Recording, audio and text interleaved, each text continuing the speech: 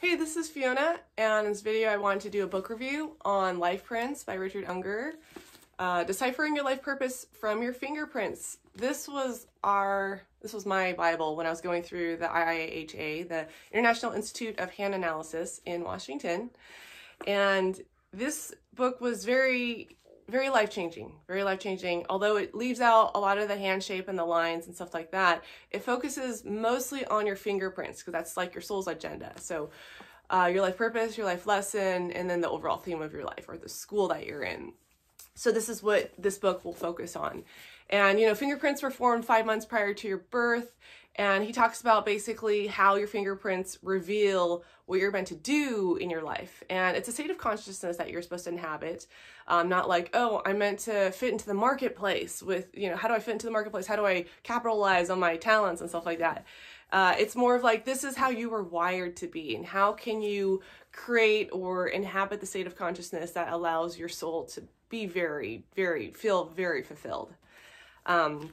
So through the book, he talks about the different soul psychology elements, and then he also uses a lot of his own life stories when he's kind of illustrating certain things with certain fingerprints, how certain people are wired. People with these types of fingerprints in this school and this life purpose and this life lesson, what does their life look like? A person that has, is in School of Love and, their life purpose is the leader, and their life lesson is powerlessness, helplessness, overwhelm. So how does that picture, what does that person's life look like when you put it all together?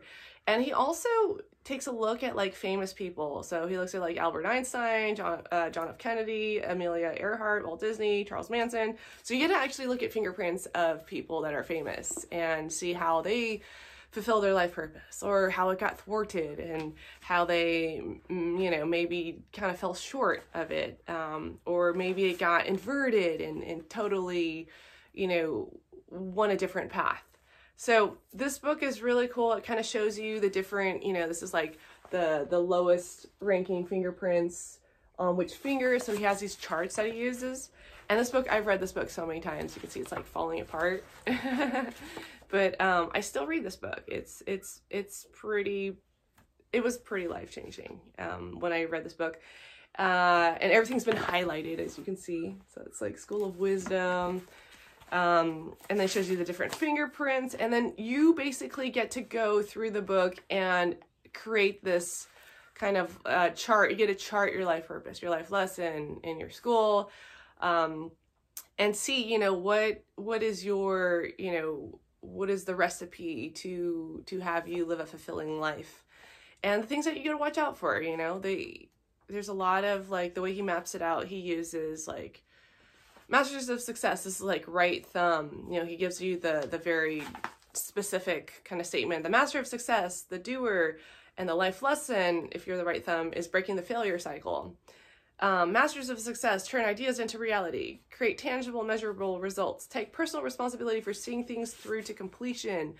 Masters of Success are happiest when immersed in a project, using skills or learning new ones, energizing others with a natural enthusiasm. These are typical occupations. Remember, it's not what you're doing, but it's basically that you are producing tangible, measurable results in the world.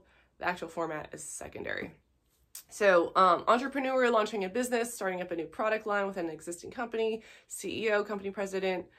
And then he talks about like common obstacles, like stopping just short of success, relying on unreliable people, becoming ruined by your success. Famous Masters of Success, the Genie and the Magic Lamp, Seabiscuit, Hercules, Rocky 1, 2, 3, 4, Helen Keller, Thomas Alva Edison, Muhammad Ali. Life purpose blossoming, focus, ambition, results, feelings of accomplishment. Life purpose inverse, scattered direction, unclear goals, logistical nightmares, feelings of failure.